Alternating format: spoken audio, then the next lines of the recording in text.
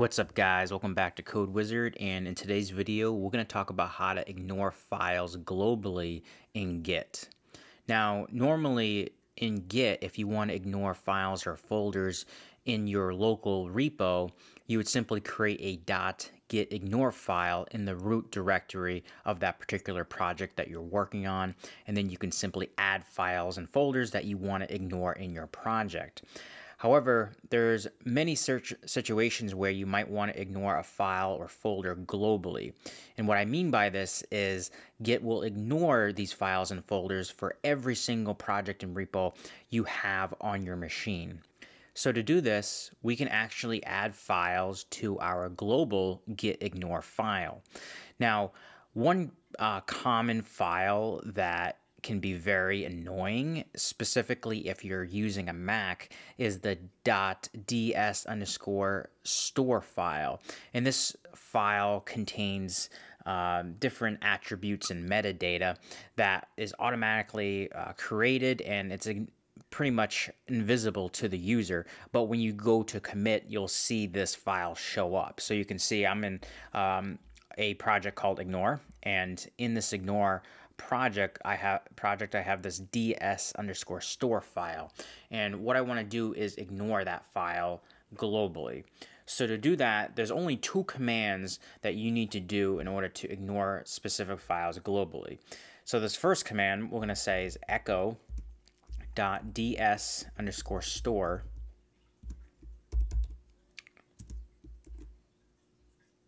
and then the file is called .gitignore_global.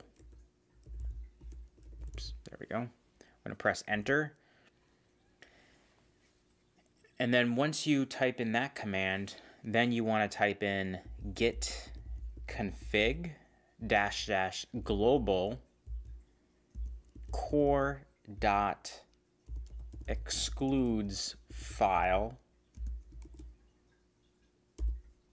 .gitignore_global. Press enter. And then if we do git status again, you can see that the .ds_store file is no longer being tracked, which is exactly what we want. So just a quick review of the commands. This echo command here, this is basically adding .ds_store to your .gitignore_global file. And then this git config is simply setting up Git to utilize this gitignore global file to ignore files and folders. Now, if you run into any issues, a common issue might be, it may say that, oh, the .gitignore_global file doesn't exist. If it doesn't exist, all you have to do is type in touch. So you basically have to create it. You'll type in touch.gitignore_global, and then that will create your gitignore global file, and then you can basically write those commands from earlier, and it should work. So again, this can be very useful, especially on your Mac if you're dealing with .ds_store and you want to ignore that file globally, so you don't have to deal with this file for every single project.